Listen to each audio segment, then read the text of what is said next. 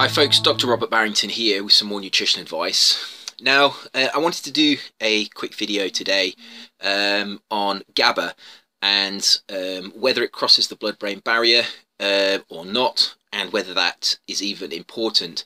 Now, the reason I wanted to do this is because I've made quite a number of videos on GABA and how it can have anxiolytic effects in humans, and it's an effective supplement, particularly for those people who have generalized anxiety disorder or perhaps are having difficulty sleeping. And I get a lot of comments in the comments section of my videos that say that GABA can't cross the blood-brain barrier.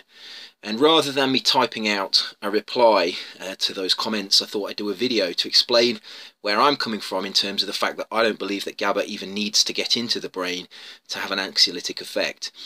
Now, GABA is a naturally occurring neurotransmitter in humans and animals. It's released from neurons, and when it's released, it affects chloride channels in the brain, and these chloride channels are opened.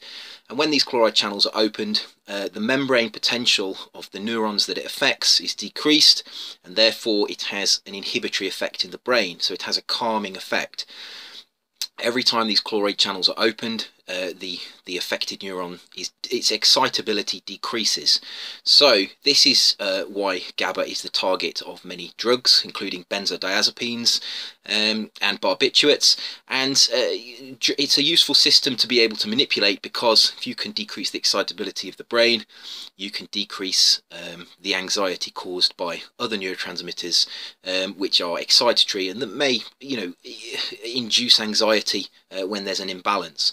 So benzodiazepines will cause a release of GABA from neurons, and that will then affect the GABA receptors, which will open. There's a chloride channel attached to them. This chloride channel opens, and that decreases the excitability of the brain, and that's really how benzodiazepines work. It's how benzodiazepines cause a calming effect. So targeting the GABA system is an effective way of causing an anxiolytic effect in the brain, and this has been known in pharmacology for a long time. And some of these drugs that affect the GABA system are very old, and there are newer versions made of them, but they all work in very much the same way. Interestingly, flavonoids in foods also are able to affect the GABA chloride channel, but they affect a different part to the benzodiazepine drugs, but they may work in a very similar way. So this is why high plant diets are anxiolytic diets. If they contain lots of flavonoids, those flavonoids may have a, albeit very much milder effect than diazepam. They don't have many of the side effects. They don't have any of the side effects of the studies that have been done in humans. So this is why GABA is important, and obviously the theory goes that if you take GABA in the diet, you may be able to affect the brain and cause a calming effect. The problem is that the question is, does the GABA get into the brain to be able to affect these neurons, to be able to cause a calming effect? Now, GABA is available as a supplement, and it's also available in certain foods. There are fortified teas with GABA in them. There's yogurt which has GABA in them. And studies have been done on humans and animals with either the foods or the supplements. And there is a consensus that GABA in food or GABA as supplements does cause a calming effect. There is evidence to show that. So the question is, if there is a calming effect, does it even matter if the GABA gets into the brain? I would say no. If GABA is calming, and GABA has a calming effect when you consume it, it doesn't bother me whether it gets into the brain. That as long as the toxicity studies are done and there's no inherent danger with taking it, that is enough of a physiological change in order to make it a worthwhile supplement.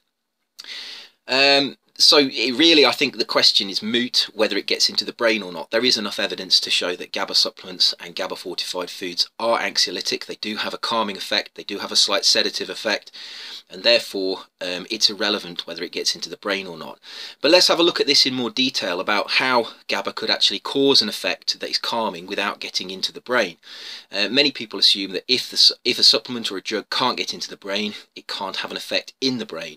But they're forgetting that the brain is not just connected to the body by a blood supply, it's also connected by a neuronal connection which runs through the spinal cord. And if you can affect that neuronal connection, you can directly affect the brain without having to go into the brain itself. And this may be the way that GABA actually works. And there was a very interesting study, and I will put the link to this study in the comments box below this video, that was done on mice. Now the mice were fed Lactobacillus rhamnosus, which is a type of bacteria, and it's known that those bacteria, when they ferment foods, they produce GABA from glutamate, which is the normal synthetic pathway for GABA. It's how we produce GABA. We produce it from the same amino acid, glutamate. And they obviously do this in the gut because that's where they live. So the GABA that they produce is in the gut. And what the researchers found was that when the mice were given this Lactobacillus rhamnosus, this bacteria, they noticed a calming effect in the laboratory mice, and they observed this through doing various tests on the mice using animal models of anxiety and depression, for example. Now what else they noticed was that when the mice were given this Lactobacillus rhamnosus, there was an increase in the GABA receptors of the enterocytes. So the authors said that concluded that the bacteria were fermenting the food in the gut of the mice. They were producing GABA from glutamate, and this GABA was actually causing the enterocytes in the gut to increase the amount of GABA receptors that they contained. So there was a physiological interaction between the bacteria and the guts of the mice. Now the interesting thing about this study was that when the vagal nerve of the mice was cut, so that's the nerve that runs from the brain to the gut, when they cut the vagal nerve, the calming effects of GABA disappeared in the mice. Now the conclusion from the authors was that the GABA was being produced in the enterocytes were upregulating their GABA receptors, and they were then sending the calming signal into the brain through the vagal nerve. So this is good evidence that you don't need GABA to get into the brain. You don't need that signal to get into the brain, and you can actually have a calming effect by affecting the neurotransmitter systems that are in the gut. And it's worth pointing out that there are more neuronal connections in the gut than there are in the brain. There are serotonin receptors, GABA receptors, norepinephrine receptors, adrenaline receptors, dopamine receptors, all in the gut, and they're all connected to the brain via the vagal nerve. And therefore there is a way for foods to directly affect brain activity. And this is also evidence that there is a way for bacteria in the gut to affect brain activity, which explains a lot of the effects that you see perhaps of foods and bacteria when they're taken in as part of a healthy diet. So the blood-brain barrier is interesting, but it's not the be-all and end-all of GABA. Another interesting thing is that while there are studies that and so what we've concluded so far is you don't need GABA to get into the brain.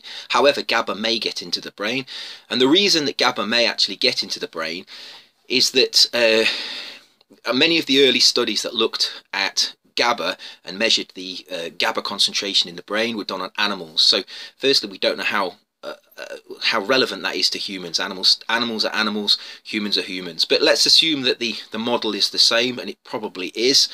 And let's assume that you can measure the GABA uptake into the brain by measuring the brain tissue. The problem with this is that a lot of the early studies that supplemented with GABA and then measured brain tissue, they didn't understand how the GABA was able to cross the blood-brain barrier. Now there are GABA receptors on the blood-brain barrier, so instantly to me that would suggest that GABA is able to cross the blood-brain barrier. And it does. It's been shown. We know there is an efflux of GABA from the brain into the body.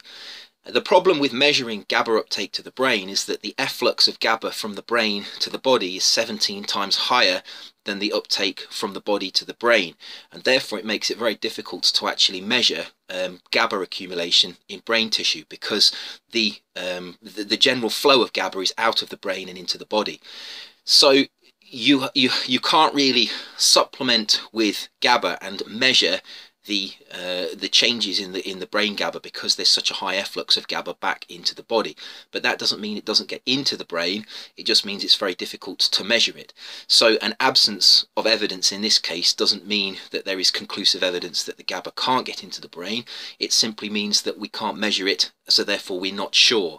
But the fact that there are GABA receptors on the blood-brain barrier, that is a fact. It's been measured. They know there are GABA receptors there, and they know that GABA is effluxed from the brain into the body, so it does travel out of the brain and into the body.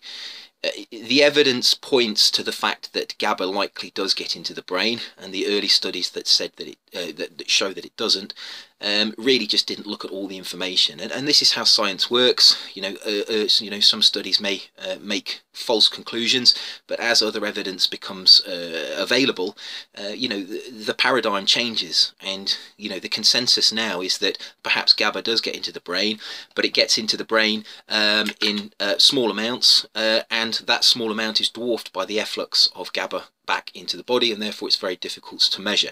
However, looking at the other study, I don't think it really matters if GABA gets into the brain or not.